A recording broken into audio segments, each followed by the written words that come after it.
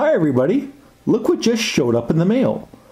My LED lighting kit, D6936. It was $1.57, you can see the little package. And here we are, here's the kit itself. The kit seems to come with 38 LEDs, a circuit board, another circuit board, a couple capacitors, some diodes and some resistors, and a base unit. And noticeably missing were the instructions.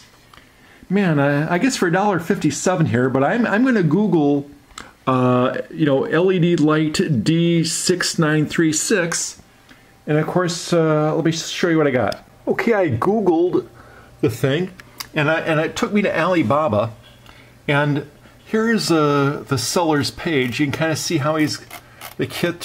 Here's the one I bought. It's $1.57 from AliExpress, and it actually showed up about 3 weeks, which is about typical from China. It is mailed by China, free shipping. And anyway, here's the schematic. So I guess the AC, this would have to be the smaller circuit board, and I guess the larger circuit board would just be to the plus minus going across the LEDs. This should be pretty easy to figure out. It appears to have BX, I don't know what that would be. We got a resistor, a capacitor, 4 diodes, another resistor, another capacitor, and another resistor. And the BX, we'll look for that. Maybe it's a ferrite bead or something like that. I opened the package and here's what we found. We can see we've got a small circuit board.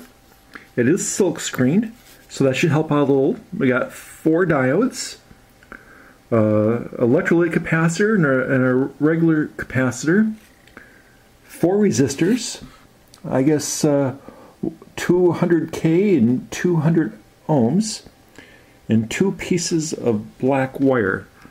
So here's the entire contents of that particular package. Just wanted to show you what I had so far. I put in the resistors, R1 and R2, were supposed to be between 100K and 1 meg. You can see how they have the white-orange band on there. And then R3 is supposed to be 100 ohm. You can see it's brown, black, brown. And I guess that's 100 ohm. And on the diodes, kind of see how there's a band on the end of the diode. On the circuit, they kind of show the band here, the band there, and the band there. And I'll put the rest of the parts in here and solder up, and we'll see what happens. Okay, all the parts are in there, and I just put the leads through, and then spread them apart so it didn't fall out. Now I'm going to solder them down. Okay, I've got my pencil soldering iron, and it's nice and hot, and I got some solder. Got all the components in there. If you notice, there's an extra resistor that they gave me. They gave me an extra 100 ohm resistor I didn't need.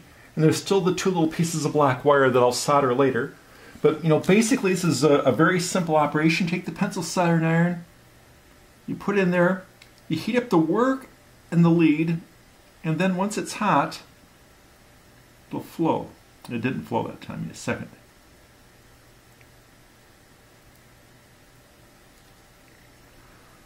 There you go. Anyway, you keep on doing that to all of those. And once you get them all soldered, then you clip off the excess leads. Here's the completed circuit board. And if you notice, I put the 2 black wires in where it says LED plus and LED minus. And then kind of see around the edge here.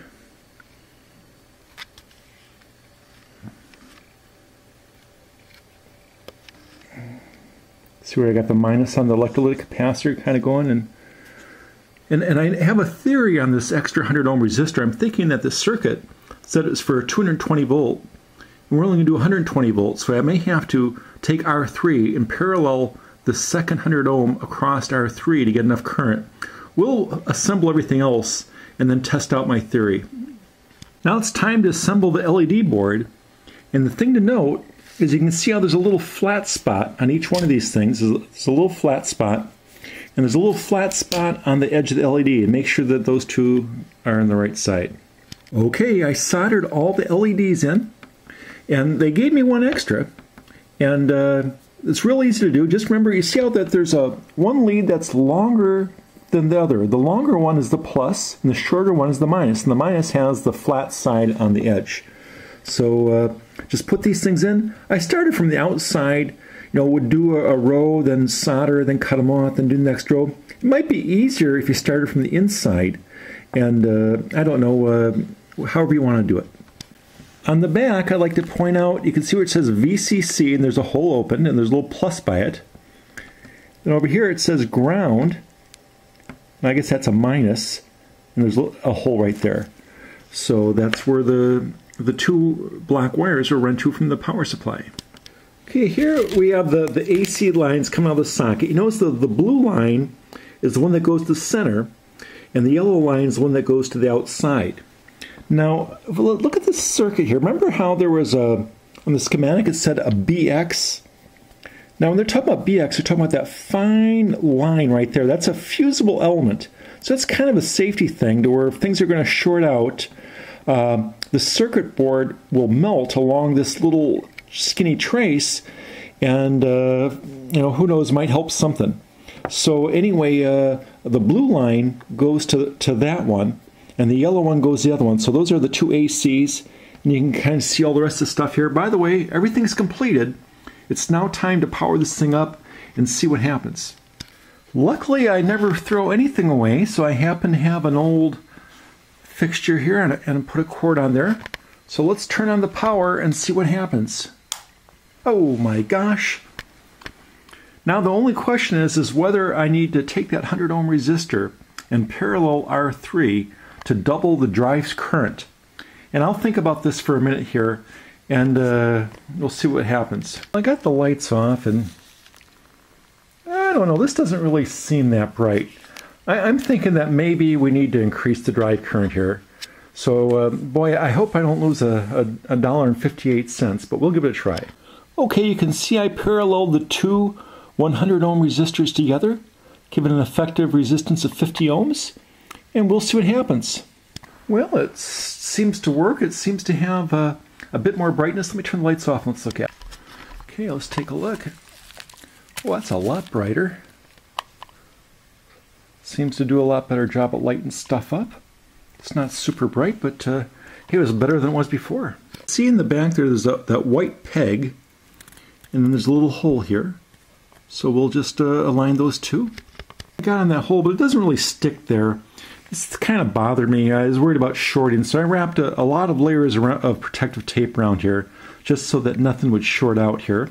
And now it's time to snap in the LED assembly. Okay, well, the circuit board snapped in. It'd probably be better if it was glued in. It's snapped in though. It should be pretty good. Things seems to be working pretty well. Fairly bright. Well, here we go, $1.58, and here we go. We got our own home-built LED light.